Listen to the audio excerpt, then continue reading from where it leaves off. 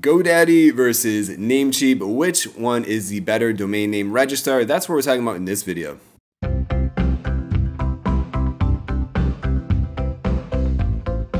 What's up everybody, it's David, websitecreativepro.com. So GoDaddy versus Namecheap. So in all my long form tutorial videos, I always recommend that people get their domain name at Namecheap instead of getting their domain name at, say, the web host like most other tutorial videos show. And then also I also get the questions like, well, how come you don't use GoDaddy? Like GoDaddy is one of the most popular domain name registers in the world.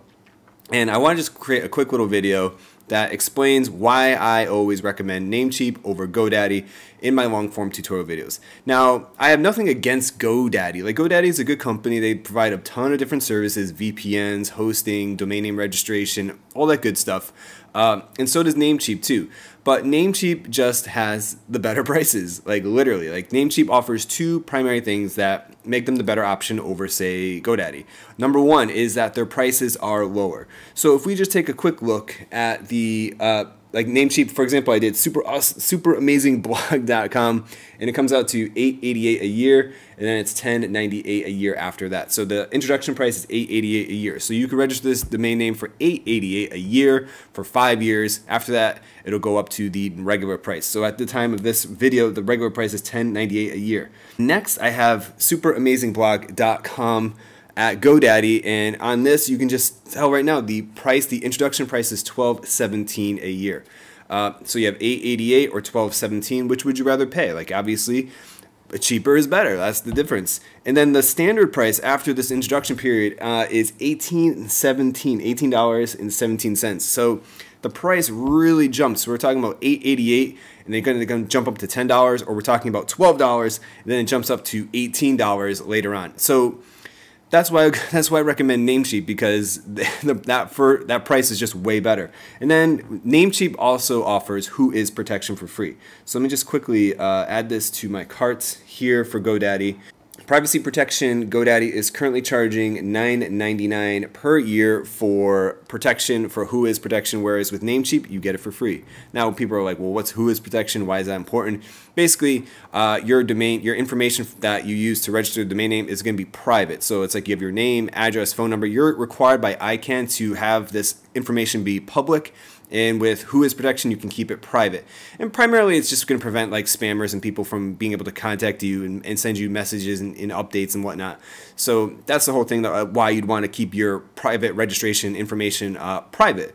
And with Namecheap, you get it for free. You get WHOIS protection for free, whereas GoDaddy charges $9.99 a year. So that's why I always recommend Namecheap over GoDaddy, because the price is better and you get WHOIS protection for free. And the reason why I always recommend Namecheap over, say, Bluehost or even HostGator, which now offers a free domain name for the first year, is that, again, like web hosts, they can offer the free domain name for the first year, but after that, they're going to tack on a fee in order to make a profit. So you're going to be paying an inflated price for the length of your time having your domain name at Bluehost or HostGator. So if you really just want to get a domain name for free, that's cool, that's fine, no problem. Go with Bluehost or HostGator and get a hosting account there. But just know that after that first year introduction price, you're going to be paying a little bit more than you would be paying at Namecheap. And if you're going to have your website for 3-4 years, that cost difference makes a huge difference, because like with Namecheap, you can register your domain name for $888 a year for like 3 years, 4 years, and then lock it in. With HostGator or Bluehost, okay, you get it for free for the first year, but then you're going to be paying $20-something every year after that. For the life of your domain. And then you're like, well, I'll just get it for free at Bluehost and then transfer it to Namecheap. Aha, okay, I'll get it for free that way. It's like, well, no, because that's called a domain name transfer, and domain name transfers are not free.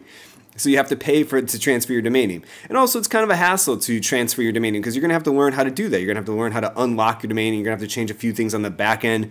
What if your website's live? And it's a bit of a headache.